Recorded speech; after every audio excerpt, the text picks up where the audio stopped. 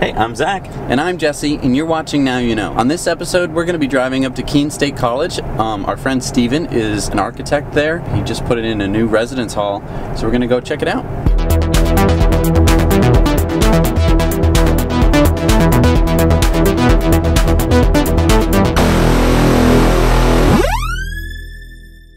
This is the ceremonial ribbon cutting of the new building. It just went online and students are actually living in it. They had to finish it up while the students were kind of moving in, so it was kind of exciting. We're going to be asking them all sorts of questions about all the technology that's gone into this new building and giving you an inside peek into what it looks like. Also, what are we doing with the drone today? Well, we can't fly it over the college. The president said that we couldn't. The president? Of the college, but they didn't say anything about flying it over the town. So. Aha, loophole. So we're driving up to Keene State College, and beautiful fall day. The foliage is just really gorgeous this time of year. Those of our fans who aren't from New England, you pretty much miss out every year. So what just happened, Dad? So we're driving along a backcountry road going about 35 miles an hour in auto steer. I was trying to get my phone into its phone cradle, so I took my eye off the road for a second, and just at that moment, auto steer warned me with a visual to put my hand on the wheel like it is now. And I didn't see that, so I ignored it. And then it didn't give me any audible beep, like it's not giving me an audible beep now. And then it knocked me out of auto steer and it wouldn't let me go back into auto steer. So now there's my first beep. So that was the warning beep that we were looking for, but we didn't get. We didn't get that. And so, should I ignore it now and see what happens, or should I just... Okay, so we didn't get that before. It went straight to the third final warning and knocked me out. And my theory was that we're on a back road and maybe there's a lower threshold for auto steer. Yeah, but maybe it was a little bit of a glitch or something, I don't know. Maybe. Maybe it just sensed that the road was a little bit more dangerous, like it couldn't see the road or something like that. Maybe. Yeah, we'll have to keep our eye on that for you and let you know what we find out. Welcome to New Hampshire.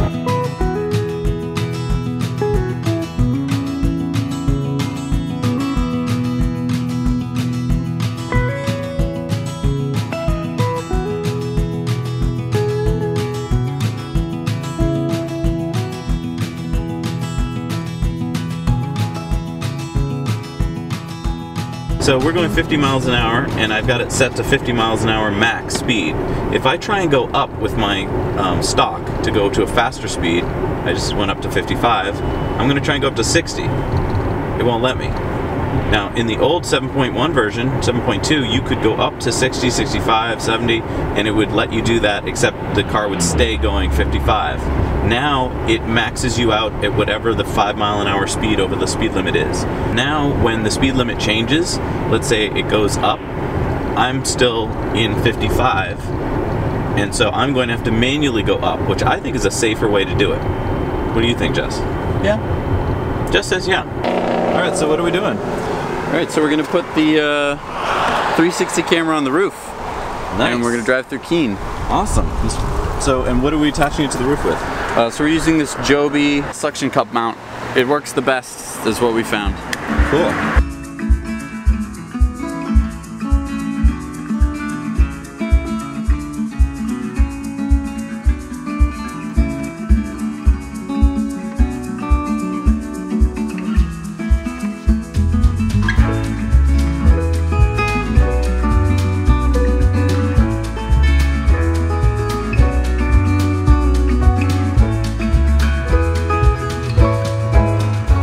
So we're here in picturesque Keene, New Hampshire on a beautiful fall day. If you look up ahead, this is the main street of town, and so there's beautiful picturesque restaurants and businesses, and the trees are just perfect at this time of year.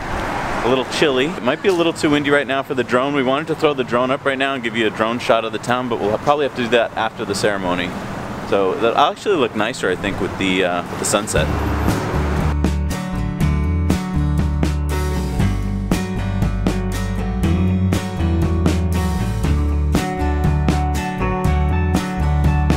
So we're here at Keene State College and we're driving up to the building that our friend Steven designed. Here it is. This is the new residence hall with a gorgeous looking entryway. I can't wait to check it out for you guys inside. That is beautiful. That's one of the most beautiful residence halls I've ever seen. Yeah.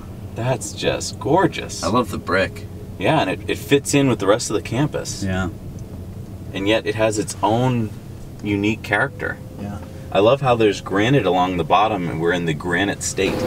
So we're here with my buddy Steven, who is one of the lead architects on this beautiful new student residences here at Keene State College. So this is the lobby. This space is called the Hub. And the mission of the Hub was to be interactive so that all the students could meld together. And you'll see once we come up through the space that there are 3 wings, and each of the wings has 30 students, and the 30 students times 4 floors, so there's 120 students on each wing that all mix together in the Hub. And the idea behind the Hub was to let light in all directions and really make it an open space so that students could come together and interact. The original idea was that you could gather 100 or even more students in the space, and that you could basically fill the space and have events. And so the idea behind it is you could get 100 students or even more. You could do a whole wing, a whole floor, or potentially the whole building in one area. It's a living, learning community, so it's a combination of residential and academic life, and they mix together, and the idea was that this building would be the place where they could mix together. So that one of the things you'll notice, and I'll show you when we get a little higher up, is that from any residential wing of the building, you can see light, natural light, in at least 2 directions, if not more. So no matter where you're standing, you'll always be able to see light. So in this case, you can see light to the north, and you can also see right through the stairs and see light to the east. And of course, light above you as well. So this is the granite state, and these are local granite treads for the stairs. So every floor, 2 through 5, has over 100 students, and they have, we call it the kitchenette. So the kitchenette is a place where there's a microwave, a sink, a bottle filler, and that just allows you to get a bottle of water. All the students have refillable water bottles now. On the downstairs, in the main ground floor area, there's a full kitchen. So when you want to do your Thanksgiving dinner or you want to have your friends over, there's all the kitchen amenities, stove, fridge, things like that. One of the really great challenges of this project is you're not allowed to have more than 3 floors worth of open area connected because of fire and smoke. And so we had to do these challenging areas where you'd have glass to separate. So we're actually standing by glass that separates the ground floor from the second floor. But yet that area is all one space. And then when you come here and you're on the second floor, 2, 3, and 4 are connected, and you'll see as you move through. So the idea is that all the wings are connected through the central hub. And any place that you're standing, when you look, if you look directly west, you see natural light. If you look southwest, you see natural light. If you look north, you see natural light. And if you look east. In fact, if you're standing in the hub stair where we are now, you should be able to see Light from everywhere. One of the challenges of a residence hall is you need to put as many rooms as you can in one place. And the challenge to put all the rooms is you do a double-loaded corridor. And a double-loaded corridor means that there's bedrooms on both sides.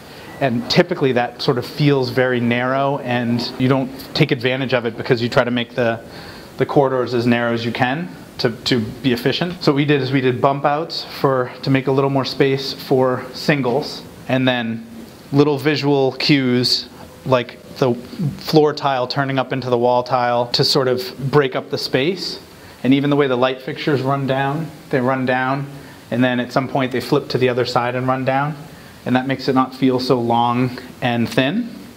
We also did slightly wider corridors than you would typically do, which that 6 inches of space really makes the area feel bigger.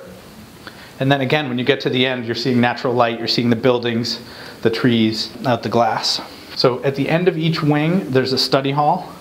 And the study hall is glass enclosed, again for acoustics. It has writable and tack surfaces. So each of the residential wings needs to be separated in case of a fire. And so what you have is a glass door and a glass side light on a hold open.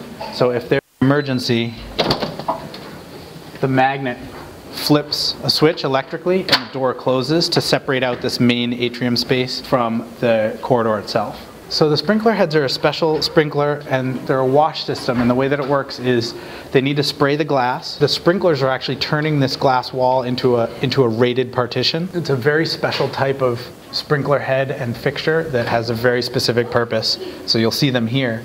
And in fact, the regular sprinkler head is concealed. It's called a concealed sprinkler. It's up underneath this cap. Oh, and it pops down? So it pops down. So if whatever the trigger mechanism is for that sprinkler head, the cap would pop off and water would come out. All the study areas and the hub common space, the idea was to mix each of the wings so that you could feel connected or disconnected from the main area, and also to leverage the idea of double and even triple height spaces. So in this case, you're standing on the second floor. You can look up and see the third floor, and then you can actually even look up and see into the fourth floor. The way the wings are set up, it's a living learning community, so each wing of 30 students is a focused subject. So the biology wing, or the math wing, or the substance-free wing. And so they take over that whole wing, 30 students. They have their own dedicated study hall at the end of the wing. But then you want to connect those people together so they're not completely isolated, and use the hub as a way to do that. But then if you have a space like this, it gets really loud with all the students, especially at night. We use this special acoustic perforated wall, which is... What is this? So this is, it's a wood veneer, it's real wood veneer wall, and it has perforations in it, and it has a special felt on the back. And so what it does is it collects sounds and deadens them into the wall. So if you were to yell in this space, as my daughter is currently doing, you can hear her, but it doesn't have that vibrant echo sound. If this were glass or even sheetrock, the sounds would bounce much more. So it was really important to do it in the ceilings, and also to do it on the walls in some of the double height spaces, because it really does control the sound. And of course, it's also visually appealing. It's very attractive. You can actually hear. I don't know if you can hear it, but I can hear it. I can really hear it. It's collecting the sound. Wow. And trapping it. It's a sound attenuation. Recording studio. This is great stuff. It's just like you would use in the recording studio, and you can actually hear when you're here. You can feel the amount of sound that's not coming away, and as you step back, it has a little bit of bounce to it. Yeah. Tile turned out really good. We did a terrazzo base. So basically, what you get is you get your water. This one blocks the water, and this one is for privacy, and the hooks are there. So you step in, close it, hang your clothes, and then the second one stops the water. Linear floor drains, which is also meant to kind of deal with the inevitable challenge of water. That's cool. So this is a big challenge, actually, the idea of what you do for writing on the walls. And what we ended up deciding to do was writable glass surfaces. So you can basically just erase and write over the surfaces. So in between each room, there's one pane of writable glass. So if you look at the two doubles side by side, and then one pane of glass, so they actually share that writable surface. But then for each room itself, it has a writable surface, next to your room number. And then of course, each student decorates or chooses to decorate their door. The doors have a special locking system, which is new on campus. It's a proximity card, so all students carry around cards now on campus, and the card's what lets you get into the building. And what it does is it collects that information and stores it, so if there's ever a problem or something goes wrong, they know who was in the room. So it used to be that people would prop the doors open. Now if you prop the door open, it sends a signal to campus safety, and they say there's a door that's been open for 6 hours, and they can choose to check on it or not. That's the way that they can keep track of what's happening in the buildings, and also if they need to go back in time and find out what happened, who's been clicking in and out. The other really added benefit of it that's sort of a new idea, often, especially with first-year students, they have problems with, the two students don't get along, so one of them has to move out, or there's some sort of fight or problem. They used to, in the middle of the night on a Saturday night, there was a fight and the students have to separate and one of them's leaving the room. They would have to call a locksmith in the middle of the night to come change the locks, because the student who stays in the room would have the lock and the student wouldn't be able to get in. Now they just switch the code. They just press a button on a computer, get a new code, and that's what keeps the students separated. So all the lights in the building are LED, which run at least 10,000 hours before you need to replace them. So hopefully you won't need to replace them anytime soon. And they're also all, because they're LED, they're all dimmable, or they're able to be dimmed. This room, you can just see the difference. This is with it with the lights 1/4 on, and this is with the lights off, and with the sunlight that you're getting, you hardly need the lights. What LLC are we in? Honors. Okay, excellent. The smart people? We do our best. I absolutely love living here. That's why I volunteered for the tour. There's a 2-step heating system, and basically geothermal takes the temperature up to about 55 degrees, and then it's taken to the next step with a system that's in the mechanical room on the ground floor, and that takes it up to 180. So basically, you preheat using the earth. As you're designing this building, this is for college students. Is there any special things you have to be thinking about because they're college students? There's quite a few things. One is the controllability of the systems. You have to find the balance between giving complete control of the systems to having the systems be locked down. And the example is heating and cooling. So in your bedroom, you have complete control of heating and cooling, which is great, but often students would turn up the heat or air conditioning and then leave the window open. So we added a system that when the window's open, the heating or cooling shuts off. So that's a good way to save energy and make it easier for students who are always running out the door to class or wherever. Do you have to think about any items that students shouldn't be having in their rooms? So there's quite a few challenging aspects. One is that we needed to put access panels in the ceilings of every single bedroom, and that's to access the electrical for the lighting. But now you have a place where people could hide things that can't be found. So those each have a lock on them. So every bedroom has an access panel with a keyed lock. Thank you for joining us for the official opening of the Keene State College Living and Learning Commons.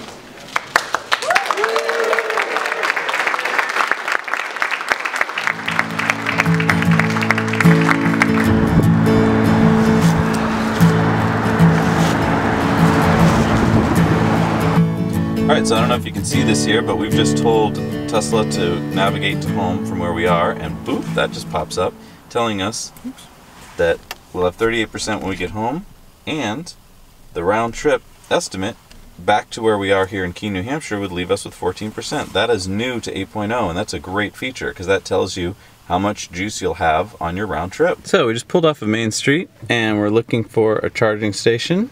Not that we really need a charging station, but we just thought we'd show you guys that there are charging stations everywhere you go. And so here are a couple spots that we can take. So let's see if we have what we need to make these work.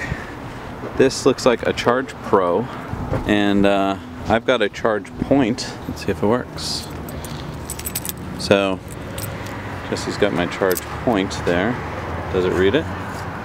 No. Well, let's just try and see what happens. It's not charging. So this is a good lesson. If you're going to charge at something other than, say, Charge Point, and you have a Charge Point card, make sure that you get whatever cards you're going to need. So in this case, I've never heard of Charge Pro, so we're going to have to look into that for you. It's a SEMA Connect card, so we're going to look into that. So we've since figured out that we could have charged. If you find yourself at a SEMA Connect station and you don't have an account yet, simply go to the SEMA Connect website on your smartphone, sign up for an account with a credit card, put $10 in the account to get it started, and you'll be able to charge right away. The whole process takes less than 2 minutes. Alright, so we're in Keene, New Hampshire. It is super windy outside. We've been waiting for the wind to die down, but it won't. And Jesse's phone is at 6% battery, so I don't know if he's going to be able to make this shot, but we're going to do it anyway, because we're crazy like that. We'll try it. Let's see if it falls out of the sky. Alright.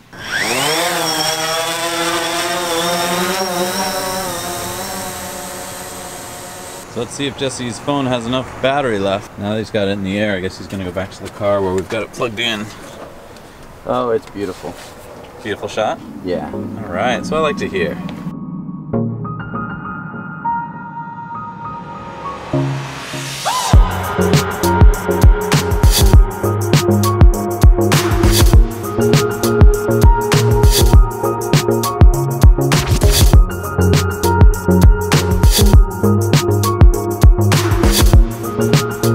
Alright, so we're on our way back from Keene State. We had a great time talking with Steven. He gave us a great tour of his great building. Yeah, it's amazing how much technology goes into a building that you don't know about unless you get to talk to the architect. Yeah. So thank you, Steven, for showing us all that. Thank you so much. And what I really liked was they're changing how education works at universities, and I hear that this is kind of the new thing that, that universities are doing. So instead of just building dorms, which comes from the old French word of dormitory right. to sleep, they're making this into a learning, living residence. So 11 faculty live in the building with you.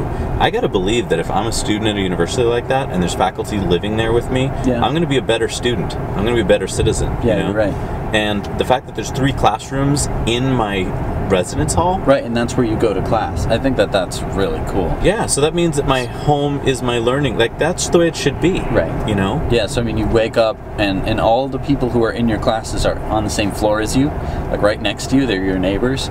So I mean, that's cool. So That's you can just really like, cool. you know, walk over next door and say, hey, you want to work on the homework? You know what I liked? They didn't save this for the upperclassmen. This is where the freshmen go. That's really cool. You know? And so imagine you walk in as a freshman and you're getting this experience. I mean, I'm really blown away by that whole experience. And there's so much technology that's in that building. I love how you can set the temperature, that there's air conditioning and heating in there. I mean, every single student was like, I love the air conditioning. And Yeah, I because totally understand. I've been in so many dorm rooms where it's basically just a prison. They have, you know, a heat vent that's just blowing hot air in all winter, summer long. It's just like, and you have to keep the window open because otherwise you'll boil to death. it's so smart because we were talking about this earlier. Instead of looking at it as, well, that would be too expensive to give each of these units their own air conditioning. Right. It's going to save money over time because they're not going to have to blast heat in the entire building all winter long. All the time. And so when they open the window, it shuts off their AC or heat. Yeah. That's so smart. That's so, I mean, because I mean, if you're opening the window, you're going to be throwing away energy anyway. I mean, I've been in so many dorm rooms from like different ages and here's the history. Like you can totally tell, depending on the age of the dorm or the residence hall in this case, like how much thought got put into it. Like, and I've been in some that are just like cinder block rooms with a window and a heater. And, you know, they throw beds in there and it just is terrible. It really feels like a prison. Yeah. And then I've been in the newer dorms and stuff like that are usually a little bit nicer. But this definitely takes the cake in terms of what I've seen so far. And today was basically the 2-year anniversary of when they broke ground. So, I mean, they broke ground in September of 2014 and went from having to completely demolish and start a building from scratch to being the students moved in August, at the end of August. So they had this real time crunch to meet by, and they did it. And that's amazing, because to finish a building where students are going to move in the day you finish, unbelievable. Everything has to be right. Yeah. And it's just such a gorgeous building. I mean, that they thought about natural light so much, and that pretty much no matter which way you turned, you were looking out a window. Yeah. The sight lines and everything about it were so great, and the whole atmosphere of the whole place, it just feels, I don't know. Every room, every corridor we went into, you felt like you were part of the outside environment. Most dorms you walk into and There's it's like being in a casino. You're like, oh, time has stopped and now it could be dark out or light out. Right. Here you felt like you understood that you were still part of the campus. Yeah. It was really nice. And I mean, yeah, it was gorgeous. So, big shout out to Steven. What an amazing building you put together, all by yourself. No one else helped you. So, thank you so much for letting us interview you and you know, talk to you about your building. Thanks for watching Now You Know. We had a great time filming it, and we hope that you have a great time watching it. And I hope that you learned something new. I certainly did. So if you liked it, please feel free to subscribe and to like it, and leave a comment down below if there's any questions or comments that you have. Also, we drove here in a Tesla Model X, and we drove this car all the way across the country. And if you haven't seen that yet, like if you're a new viewer to our channel, definitely check that out. Click the Now You Know logo down below. It'll bring you to our channel, and from there you can probably find our road trip. Thank you for watching, and we'll see you next time.